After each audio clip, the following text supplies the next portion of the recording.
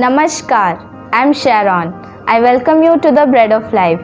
Let us look to the Holy Bible, Isaiah chapter 22 verse 1 to 14. The main idea of the day is devoting to the wrong things.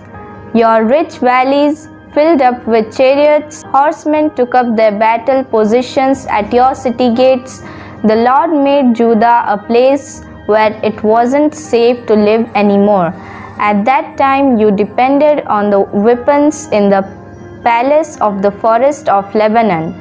You saw that the walls of the city of David were broken through in many places. You stored up water in the lower pool. You picked out the weaker buildings in Jerusalem. You tore them down and used their stones to strengthen the city walls against attack. You built a pool between the two walls. You used it to save the water that was running down from the old pool. But you didn't look to the God who made it all possible.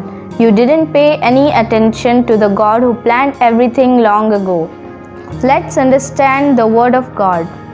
The rich valleys were like Jerusalem that was inconsistent. The city of Jerusalem was filled with joy and many festivals, but it was not going to last. Everything that protected the rich valleys will be destroyed. But the people of Jerusalem were only busy preparing weapons and building up the walls.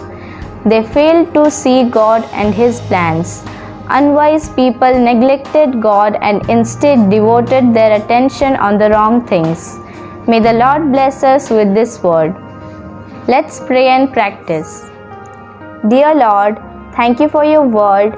Protect us from wrongdoings and help us to depend on you. In Jesus' name, Amen.